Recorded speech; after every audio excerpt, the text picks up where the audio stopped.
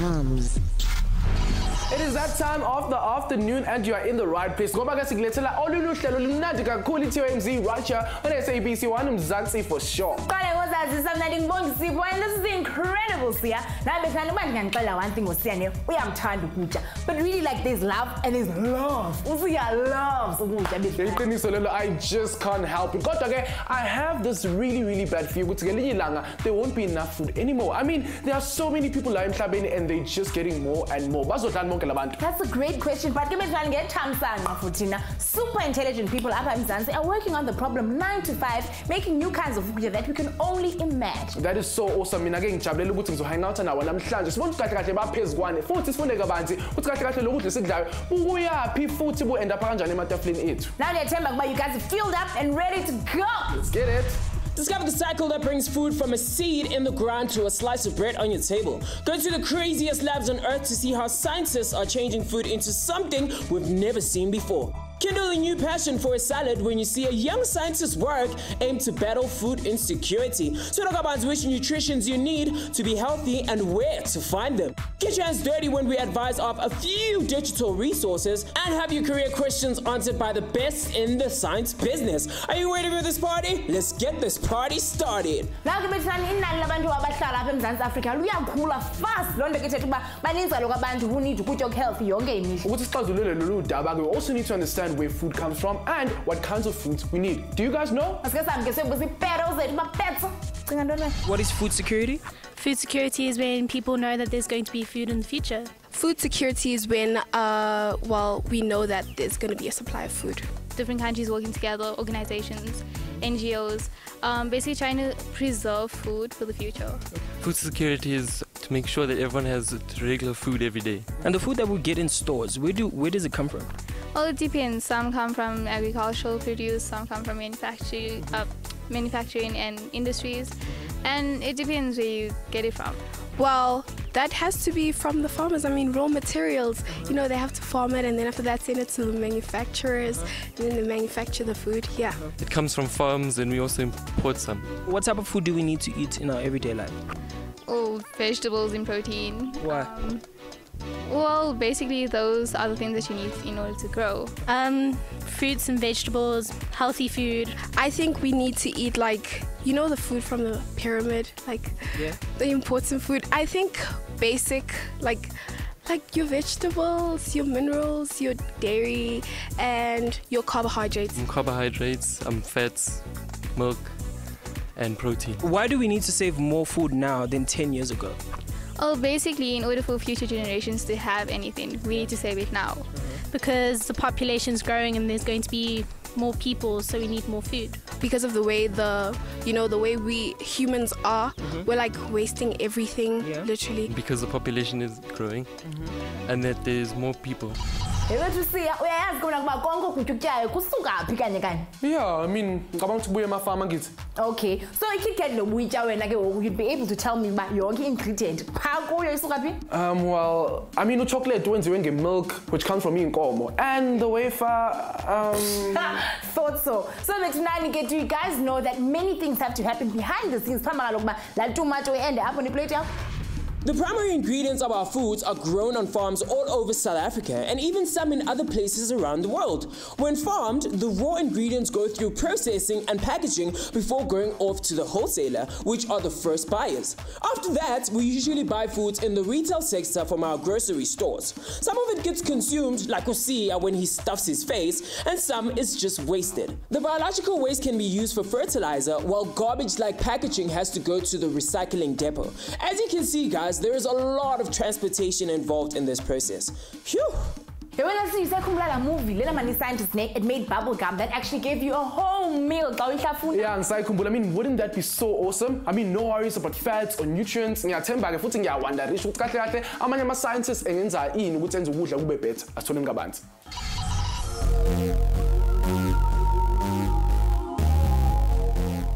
My name is Mohammed Naushad Imam Baks. I'm an associate professor at the Department of Food Science at the University of Pretoria, and then you're in the lab of the Department of Food Science right now. South Africa is facing a problem of obesity and obesity-related diseases, for example, cardiovascular diseases, as well as type 2 diabetes. So we at the Department of Food Science, we're trying to create food that can really help the consumers to combat these diseases. For example, in our first work, what we do, we try to take starch, for example, and we modify this starch. And in modifying the starch, we can make it low GI. Low GI means first it's going to be slowly digestible, and also slowly the glucose which is produced during the digestion of starch is going to be slowly absorbed. First step, we mix the 2 grain, which has been milled first, and then we mix it. And the second step, we pour it into the feeder, and the feeder will transfer the material into the extruder barrel. Extrusion is a process whereby you use dry ingredient and you manufacture, for example, snacks, or you can manufacture breakfast cereals. The second aspect where we are working, we are trying to see where we can replace fat, because fat has been attributed for obesity. For example, we are producing low-calorie mayonnaise. So if you modify the food where we can reduce the fat content as well as lower the GI, this will help the health aspect of the consumers. We are also working on sweets here, where we are trying to reduce the sugar content of sweets. Basically, if you reduce the sugar content of sweet, for example, the sweet will not be as good tasting. So you need to add, for example, you can add modified starch there to make the sweets taste nice. I mean, it is soft as long as you can eat it. And we are trying to also make gelatin-free sweets, because some people doesn't like animal product. So in these sweets, we need to make sure that the sweet is as soft as the gelatin and high sugar sweet. The food that we produce, we can consider it as smart food. Firstly, it is slowly digested, so it will act as low GI. It is low in fat, so our fat intake will decrease. And at the same time, because we are using a fat replacer, it will also enhance the sensory properties of the food. Because at the end of the day, we eat food because it tastes nice. Also in our department, we do sensory evaluation. So we can taste the food to see if it tastes nice, as well as we can do microbiological analysis to see if the food is safe. The result has shown, for example, if you have a high dietary fiber food, low GI food, this will definitely help to monitor the blood glucose level. And also if you have a high fiber food or low fat food, this can help to decrease the obesity. Yes, and I'm sure you guys at home feel the same way. So take this quick break, go fuel up, and so with more food research. What is your favorite snack? On Facebook, na Twitter, follow us. You guys like it fresh like me, right? So why don't you check out this clever student's work on fresh salad and get your hands on some handy apps. Let's get it. TOMz. TOMz. We are back on TOMz and it's you guys are filled up for the next segment right here on SABC. One Mzansi for sure. Food, and more food. Who doesn't love ukudla bethu? God, with the population growing as fast as it is, who is actually making sure that ukudla doesn't run out? While we can play our part by not wasting food and recycling, all scientists are also working on other ways to ensure food security, meaning enough food for everyone. Uyazi kuba njengathi singabantu neplants ziyahlaseleka. Yolonto ke sine food security in plant pathology abazingcaphephe kwi plant health. Ukuze ke sigcine iplants healthy, we identify and we study organisms that cause pathogens. Noma uyazibuza uba hayi babo ngintoni ke pathogen? Pathogen lena ke is a disease. Food security ke ikwanceda ukubonisa kaloku the impact that these pathogens have on ukutya kwethu, being the plants and how plant diseases can actually be controlled. The study of these pathogens is conducted using various methods including DNA and protein extraction. Kolwazi ke ingcaphephe zethu kaloku are able to help commercial companies, farmers and small-scale growers to control plant diseases through various means, including integrated pest and disease management. Sithe siqada pha ke University of Pretoria ukubona abasetyhini besenza into ezinkulu ezincomekayo. Hayi benana nje ngiqhathi kanjongena apha sana. Hi, my name is Mzansi. I'm a PhD student at the University of Pretoria studying in food safety. The institution focuses on addressing the challenges that face the nation in food security. Challenges like food safety, both for chemical and microbial contaminants. The people of Mzansi can contribute to food security by following basic hygiene practices such as washing of hands and not contaminating food while handling it at home. Hi, igama lami Uzama. I work as a senior laboratory technician at University of Pretoria. What I do is diagnostics. I look at foodborne pathogens. Ama-pathogens, amagciwane, sometimes owatholayo ekudleni kwethu, sometimes ekudleni okufana nama-fruits, ama-vegetables. That's what we look at la University of Pretoria kule division esikuyo. I-research important kakhulukazi yethu le esebenza ngama-plants ngoba siyazi ukuthi ama-plants anama-nutrients, anama-vitamins, and siyawasebenzisa njengokudla. Njengoba sazi South Africa ukuthi siyakudinga kakhulu ukudla ngoba si one of amazwe ampofu eSouth Africa. So i-research yasisiza ukuthi senze i-country yethu ibe ngcono. I'm looking for pathogens so that sizobona ukuthi ukudla kwethu ku-healthy yini, ukuthi abantu bakwazi ukudla bangaguli. Ma ukuthi kunama-pathogens are-dangerous kubantu, then sifuna iy'ndlela zokuthi siwa-eliminate for ukuthi ukudla kwethu kube safe. Ngibheka ama-pathogens esesiwathathile from our fruit and water, sawafaka kulawa ma-agar plates ukuthi akhule. So as you can see ukuthi akhulile, they've been incubated for 24 hours. So khona manje ngizosebenzisa indlela engiyibiza nge-fomic extraction. So engikwenzayo la ngithatha i-tube, Eppendorf tube yami, ngizothatha i-pipette yami, i-20 microliters of amanzi ukuthi ngidissolve i-pathogen yami. So i-Eppendorf pipette iyo engiuza ukumeasure ngayo amanzi. Then ngizofaka i-pathogen yami from i-agar plate. Iphuma emanzini lawa abasebenzisayo ukunikisela ngawo ama-fruits and ama-veggies. So basically ngithathe amanzi lawa abawasebenzisayo to water, and then ngase ngiwafaka kwi-petri dish yami, ngase ngawa-incubator for 24 hours. So kufanele ngathi ungayisheka kancane ukuze i-pathogen yakho isuke completely.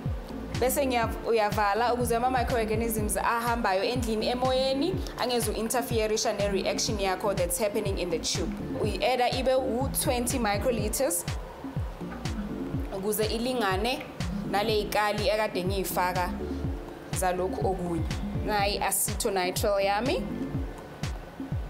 I-acetonitrile together ne-formic acid basebenza together ukuthi ba-break open ama-cells so you can get a good access protein content pathogen yakho. So khona manje ngizokuhlanganisa ngokushake ngisebenzisa i-vortex. Mawuqeda ukuyihlanganisa usebenzisa i-vortex, i-liquid yakho is all over the tube, kanye futhi ne-pathogen yakho is all over the tube. So sizosebenzisa i-centrifuge. I-centrifuge izozihlanganisa bese izisa phansi zonke. Okay, now ngizothatha only 1 microliter, sebenzisa now i-pipette encane.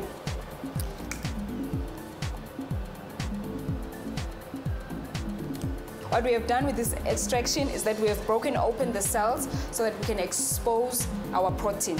Okay, so overlayer nge-matrix. I-matrix yethu isiza i-laser yethu ukuthi ikwazi u-accessa i-protein, and then from the protein content umshini wethu uzokwazi ukusitshela ukuthi i-pathogen yiphi lesisebenza ngayo. Isampuli yethu mayise i-dry sizoyifaka emshinini, umshini uzositshela ukuthi yiphi pathogen ekhona kulama plates wethu. Umshini wethu differentiator between different pathogens based on their time of flight. So depending on ukuthi protein yakho ihamba ngesivinini esingakanani izokutshela ukuthi yiphi pathogen esisebenza ngayo at that particular time.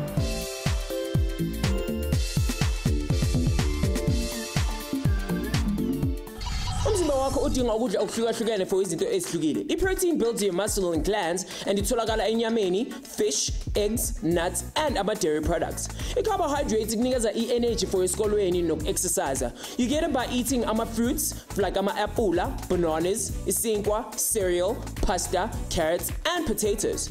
Fat is not always a bad thing, guys. Get it right. Ikubalulekile because it acts like a reserve fuel tank. It keeps your body warm, ikunceda for skin sakho and your hair to be healthy, and keeps your blood pressure steady.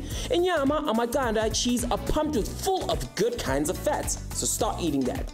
Yeah, never good kinds of fat. But when can you think it wouldn't have been nice by the time you eat choking chips were filled with the good kinds of fat. I know, right? But since it's not, I guess I'll save that Kit Kat for a special occasion since I shouldn't eat as many of them as I like. As Lucia goes to look for something healthy to eat. And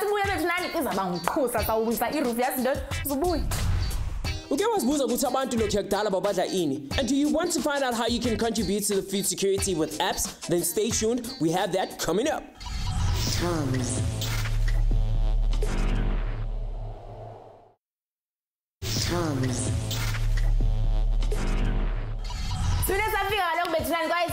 Mzansi Africa sinamkela apha ku TOMz family kweze side tech entertainment apha kweli gumbi le-SABC 1 Mzansi for shit. Now we've been working out the most insane appetites namhlanje eqhubeni lethu on food security, and just bonus kahle kahle ama-scientists are working to change the way we use food. Akwamanje ke isikhathi sokuthi sithole our own explanations in history and the future. Sithi thanks Nani for i-2 cents zenikala kupha ku-Facebook naku-Twitter kwaye khumbula uba zeniqhubekeke because who knows singathatha nawe pha today. So I'm pretty sure you guys have seen some crazy stuff when it comes to food and people. Food history is actually a whole field of study on its own. Happens to be one of the most important things that historians actually look at when studying cultures. Guess we're not the only ones that love food. Before all the agriculture developments that made it possible for us to farm, Abantu had to hunt for animals and gather plants to survive. Scientists estimated Kutupheka first started about 250,000 years ago. More than 200,000 years later, a flour came into the picture and was made into unleavened bread, which is basically flat bread that didn't rise. In 7000 BCE, sheep in Asia were domesticated with the help of dogs just before agriculture came into the picture. It was also during the time that fermented alcoholic drinks became a big thing in China. They were also the first to make ice cream from milk and rice. Thank you, China. How awesome is that? These days it's pretty easy to shop for food online, which is cheaper and produces less waste because you don't have to drive to the shops. You guys might have heard it before, but meat grown in labs is happening, made from cultured cow muscle cells. These pieces of meat can be made without the resources of raising a cow. 3D printing food is becoming a trend that might soon reach a point where we can print our own food. And to top it off, they are pioneering an ice cream in the future that is made out of flowers and has no milk or fat. Good news for all the lactose intolerant people out there. Breakfast only came into English use about 700 years ago. Obviously, I mean, it literally means breaking the fast of the previous night. Just look at how grumpy you get when you don't have breakfast. Yeah, alright, you've made your point already. Anyways, well, if you guys want to learn more about cooking amazing breakfast or just to tell an idea of what you put in your body every day, check out these awesome apps. Kickstart your day with the Breakfast Food Maker app, the all-in-one tool you need to learn new recipes and get some more information on where ingredients come from. To make sure you get all the right stuff in the right amount to keep up with a healthy life, download in nutritional values to your smartphone. This app will tell you exactly which nutrients are found in certain foods and how much you should eat. As always, we love to get hands-on, so go on to www.spectacular.com for a Cooking 101 class teaching you all you need to know to get started, as well as awesome easy recipes to impress your friends and family and me. Now, whenever I'm at a party or a function, and who made sure that the food got here in one piece? Because the food was up to Food caterers do everything from food preparation and presentation to organizing the food for events. It doesn't take very long to study, and there's a lot of different places they can work at, like hotels, conference centers, and even their own businesses. Requirements are grade 10 or relevant work experience. Recommended subjects are IMAT or IMAT literacy, hospitality studies, or even home economics. Lapho uzofunda kabanzi about professional catering, gourmet cooking, menu planning, customer relations and marketing, food and beverage services, catering function and services, nokuthi ungaqala kanjani a small business yakho. This could be a highly stressful but fun job. Plus, you get to work with food and people all day. So then if when you are good with deadlines, you have what it takes to manage and direct stuff, then go for it. If there's one thing we can say though, it's that people will always need to eat food, at least for the next 50 years. So I was telling some advice from Indonesia. Hi kids, if you want to follow my career path, at high school you have to make sure that you get good marks in mathematics and science so that you can qualify for entrance into the universities. At the universities, you get to study undergraduate studies in different faculties like food science, biology, plant pathology, and many others. Food science and technology is an applied discipline where we use different types of science together, and we look at these science in terms of food. For example, we look at chemistry, physics, microbiology, and also engineering of food. And when you study food science, you will do a lot of scientific discipline, for example, chemistry, biochemistry, microbiology, and engineering. And at the end of your degree, you will be understanding what is the science of food and how you can manufacture food. Yes, my first for my social sessions which that's cool now like Facebook now Twitter and Facebook. Guys, I love today's show. Pity it only plays for 30 minutes. I learned a lot about solar energy. Thank you so much, guys. So hashtag throwback episode to solar energy. And about the 30 minutes, TOMz plans. Who knows me? Have you seen the t-shirt design competitions on our Facebook page? Right? You guys are just so awesome. Keep them coming on our Facebook page. See TOMz Facebook at TOMz_SABC_1 ku Instagram TOMz TV _SABC1. Then made of steel. We, on the other hand, need to get some food in our faces ASAP. And look, okay, www.tomz.co.za for more info. And my social media platforms. But for now, Facebook. Next time on TOMz. It's on your skin, in your hair, and everywhere in between. Learn about the weather and seasons. Open to talk about how climate change can make our sea levels go crazy. See how adrenaline junkies use the wind to have the ride of their lives. Open to discover the clever ways that animals and plants have adapted to some weird weather conditions. SABC1 Mzansi for sure.